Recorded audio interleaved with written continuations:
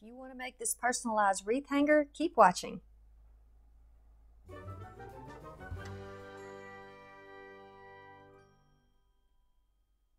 Okay, we're going to start out with any monogram that matches your name. It can be wood, it can be anything you want, or it could be metal, whichever. Then you're going to use some hook and loop or some Velcro. Get that from Dollar Tree. Some pipe cleaners from Dollar Tree, a wreath hanger from Dollar Tree, jute from Dollar Tree, and I have some scrap ribbons that were also from Dollar Tree.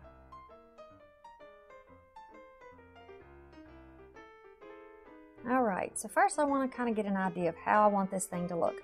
And I know that I want to attach my P onto here, but if it's going to be hanging outside, I am also fully aware that in the heat where I live and the wind, there's no way it's going to stay on if I just put glue. So I'm going to use this little trick that I use often. It's to take some hot glue with a little piece of pipe cleaner and use that to attach it to the hanger. For a little additional support, I'm going to use a piece of a popsicle stick. You can get those at Dollar Tree also, but you can pretty much get those in any craft section at any store. I'm going to use these little clips from the Dollar Tree to hold that in place. And those are in the Crafter section. I think it's called Crafter Square. They have all kinds of good stuff over there.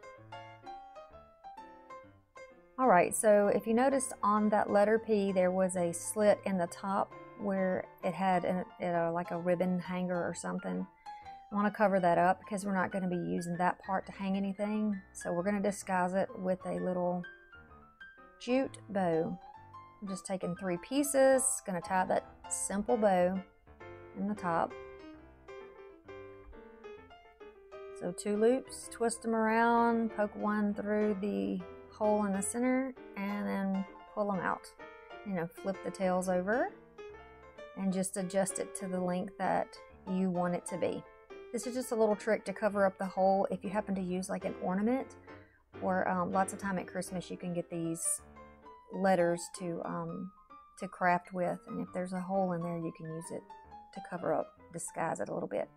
So I'm just going to trim that longer piece of burnt orange down. These are wired ribbons. Gonna pinch them up in the middle to make a little bow, and then just a little piece of jute around the middle and tie it in the back.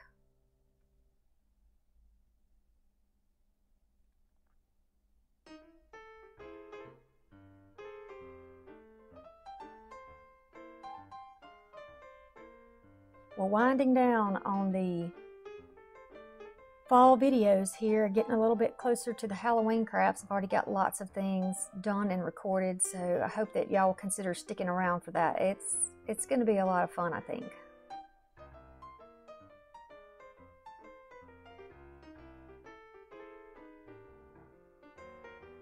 Okay, so a double knot there, and then I'm going to trim off the excess.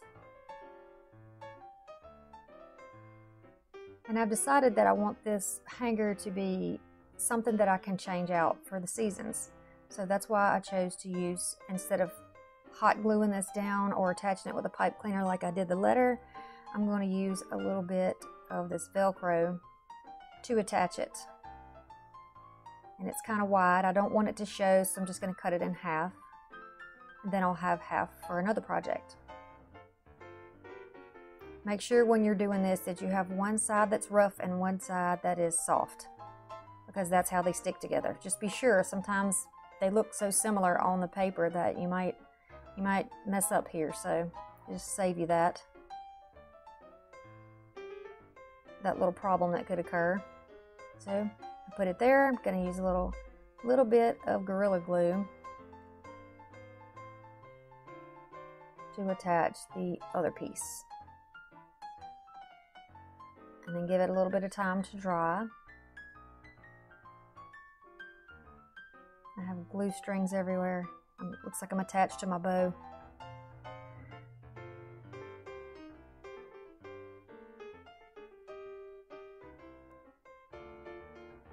Hot glue on the little bow and right onto the letter.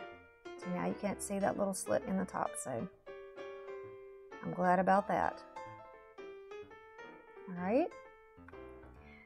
Just got my bow in place up there.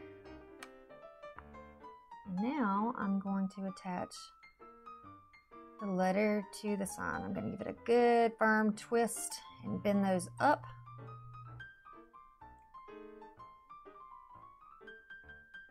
All right. So you can actually at this point slide that letter up and down until you get it where you want it to be.